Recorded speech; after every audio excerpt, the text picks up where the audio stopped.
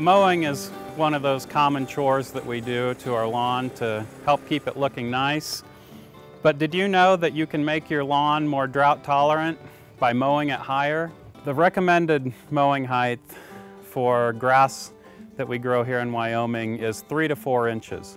And if we mow high, the roots of the plant are able to grow deeper, which means they have a larger pool of resources to draw water and nutrients from. If we're mowing too short, those roots are shallow and they're drying out quicker, which means we need to water more often.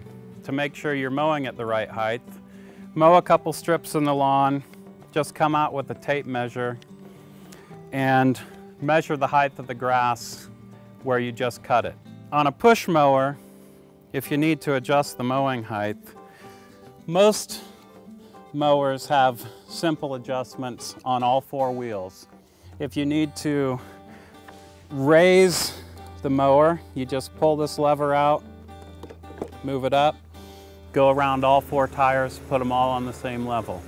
So if you want to make your lawn more drought tolerant, you need to do 2 things. You need to mow high and you need to water deep. This is Hilgert with the University of Wyoming Extension, and you're watching From the Ground Up.